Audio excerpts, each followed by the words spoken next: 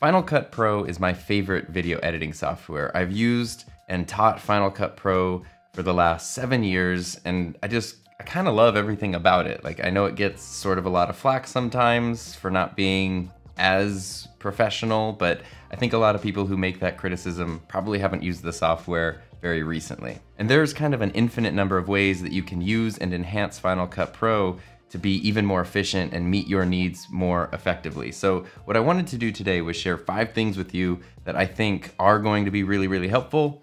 And if you use Final Cut Pro or you're just starting out with Final Cut Pro, they will make your life a lot easier. So these are 5 Final Cut Pro quick tips that I use in literally pretty much every project that I make with Final Cut Pro. My first tip has to do with audio, which is often overlooked when people start making videos. And the truth is, audio is half of video. So if you go into Final Cut Pro and you make a very simple command, if you press Shift Command 8, what you will see on the right side of the screen is that your audio meters will start to pop up. And you can expand and shrink your audio meters to your preference. I usually like to keep them pretty narrow over on the side, but I always 100% of the time have them on. And there's a lot of science that can go into audio levels, but in general, the rule of thumb is that you want to keep your main audio levels between -12 and -6. That's going to give the viewer a really consistent, high quality experience. If you go past 0, you're going to start clipping and your audio is going to sound distorted and you're never going to be able to fix it. And if your audio is too low and you try to increase the volume, it's going to introduce a whole bunch of noise and it's never going to sound good. So never forget about your audio levels, and I would suggest never editing a video without your audio meters present. And again, that is just Shift Command 8 to turn that on and off. My second tip is all about precision editing, and that's frame nudging and frame trimming.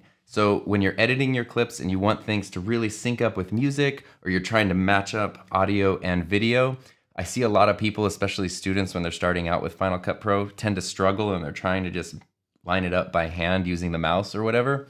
And that's really, really difficult. But if you use the comma and the period keys, you can nudge things back and forth one frame at a time. If you're editing a video and you're trying to sync up some clips to a specific song, so right now there's a snare hit right around this point where these 2 clips meet, but they're not cutting on it yet. It's a little bit off. So if I just select the edge of that clip and then use the period key to nudge over a few frames, I can then sync it up exactly how I want it. And you can also do that with, if you have maybe a B-roll clip or an audio clip and you want it to match up perfectly, you can use those same comma and period keys to nudge things back and forth so that they line up perfectly. Those little frame perfections here and there really add up to make a much higher quality product overall. You might think that people don't really notice it, and no one's probably ever going to compliment you on how perfect your frame precision is, but it all does come together to create an overall piece that people do notice the quality of. One of the most frustrating but kind of rewarding things about video editing is when you do everything right and you put so much work into it, then people don't notice it. So it's kind of like the less that your viewer notices, the more that you did right, because you want them to be immersed in the video and the story. You don't want them to be distracted by the technical stuff that went into it. And my third tip has to do with effects. Sometimes you might have some color grading or a preset or a LUT or a filter or letterboxing, some kind of effect that you want to apply to a bunch of different clips. And sometimes you might have a montage or a whole project that has like dozens and dozens of clips, and you're clicking and dragging one by one to get them all on there. And I'm kind of embarrassed to admit how long it took me to figure out this trick, so I'm going to share that with you right now. So in this project here, which was a vlog I made in Reykjavik, Iceland last summer, I stopped talking, types of graffiti, so it's really interesting. And then the music kicks in and there's a montage.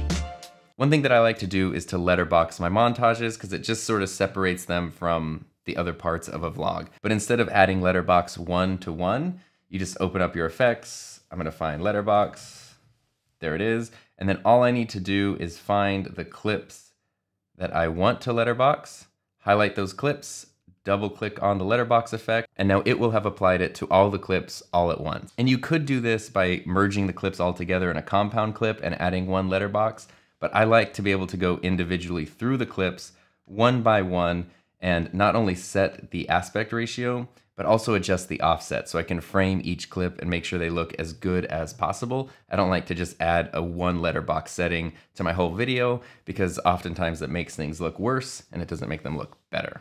But this will work with any effect, not just letterboxing. It's really, really helpful when you have a lot of clips that you want to add a color grade to, and you make your preset, and then you can just quickly add it to a whole bunch of different clips. And tip number 4 is all about compound clips. So if you have multiple pieces of media on your timeline, whether it's video, audio, a whole bunch of whatever, and you want to smash them all into one brand new thing that you can edit singularly, that is called a compound clip. And it's super easy to do that. All you need to do is highlight the things that you want to merge, and then you can either right click and select compound clip, or you can press Alt G and it will create a new compound clip. You can give it a name if you want, and then there you go. You've got your new clip.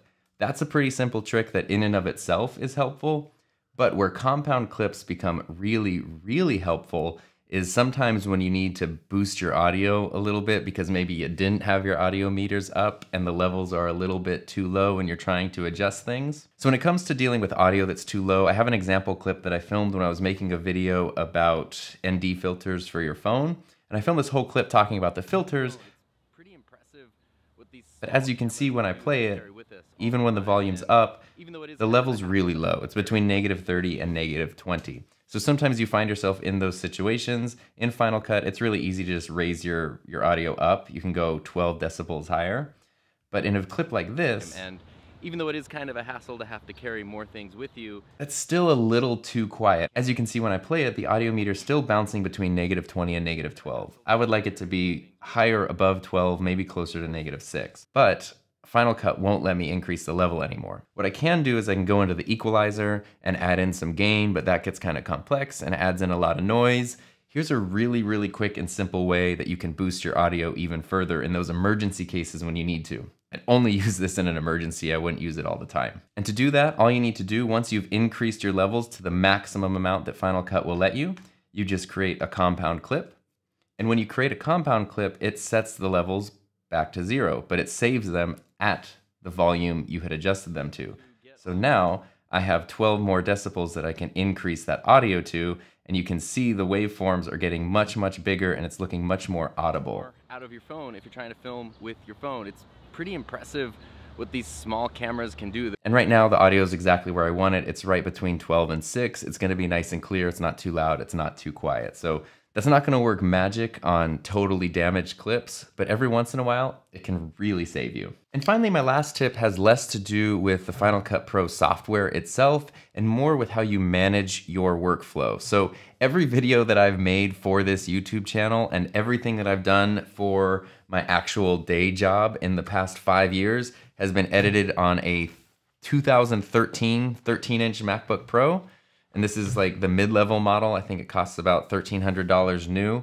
So it was not the most powerful computer in the world. I got it way before I started a YouTube channel, but everything, all 100 and something videos on this channel were made on this computer, and it still runs great. I haven't done any modifications.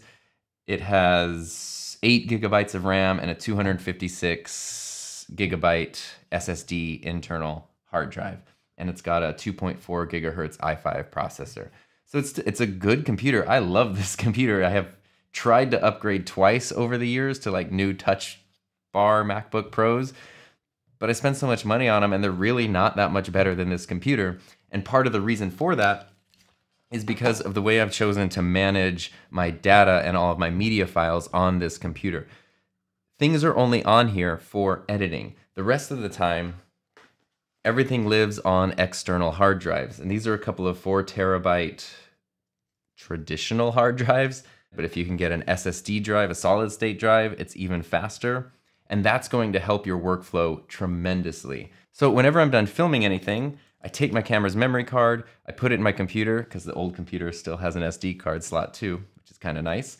And then I just take all the raw footage and put it in a new folder on an external hard drive. So my Final Cut Pro library, where all of my clips and all of my projects and all of my important stuff is stored, is not on my actual computer, it's on an external hard drive. And that makes a huge difference because it keeps all that stuff off of the computer, lets the computer run as fast as it's capable of running, and then everything is saved on a hard drive. With the cost of external storage being so cheap now, it's a really good idea to store all of your project libraries, all of your files, all of your raw media on an external hard drive and keep those as backups. And that's gonna help your actual editing computer run a lot faster. The fact that this is a pretty base model computer from 5 years ago, and it still works great to do all the stuff I need it to do every day. I even use it alongside an iMac Pro at work every day, and honestly, I don't notice that much of a difference in speed. So it's not necessarily the power of your computer when it comes to video editing, it's how you manage your media. So